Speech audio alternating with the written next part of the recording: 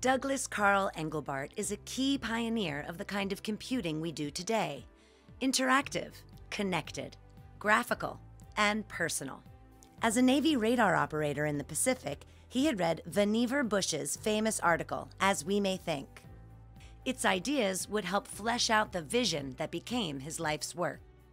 To augment human intellect with techniques for collectively organizing and refining knowledge.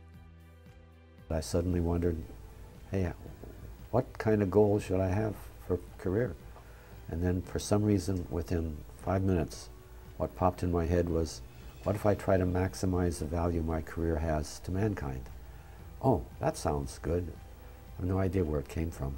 Mankind isn't getting all that much more effective at collectively dealing with complex problems.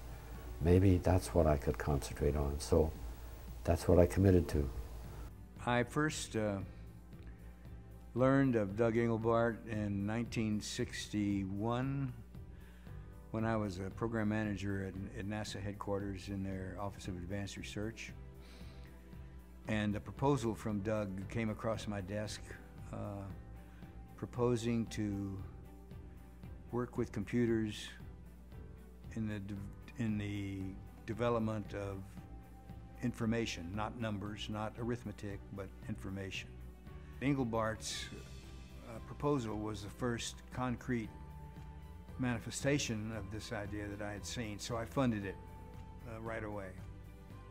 In 1968, Doug's team at SRI showed off many core features of modern computing for the first time in the so-called mother of all demos. There was a new kind of pointing device. I don't know why we call it a mouse. Sometimes I apologize. It started that way, and we never did change it.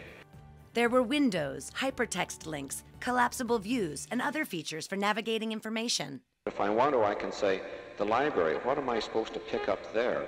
I can just point to that, and oh, I see, overdue books and all. Well, there was a statement there with that name on it.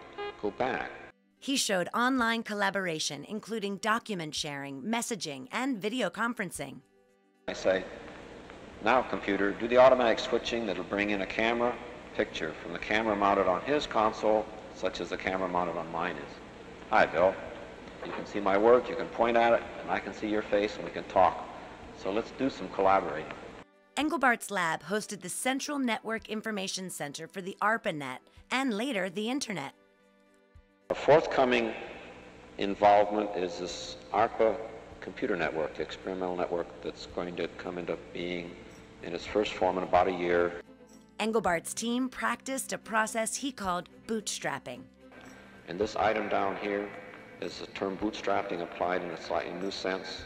We're applying that to our approach, where we're saying we need a research subject group to give them these tools, put them to work with them, study them, and improve them. We'll do that by making ourselves be the subject group and studying ourselves.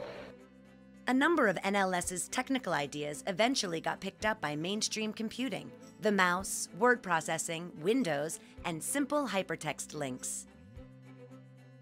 But the more sophisticated ways of navigating knowledge in NLS were forgotten, from collapsible views to integrated browsing and editing. Most of Engelbart's ideas for improving how organizations function and thus raising their collective IQ also got left behind. One of the big things we talk about the potential is the kind of a collective intelligence. So if you look at something that you could call a social organism, an organization, and realize that if you drew an envelope around it and watched how it interacts with the outside world, you'd pretty soon be able to get some sense about what kind of IQ it has in it. Like how well does it understand what's going on, how quickly and subtly does it make a decision, how well does it marshal resources, and how smart a plan does it make, And so how well does it learn what's going on, and how well does it generate new knowledge and creative IQ. A key concept was how computer tools and human organizations could co-evolve. He spent the rest of his career trying to promote his larger vision.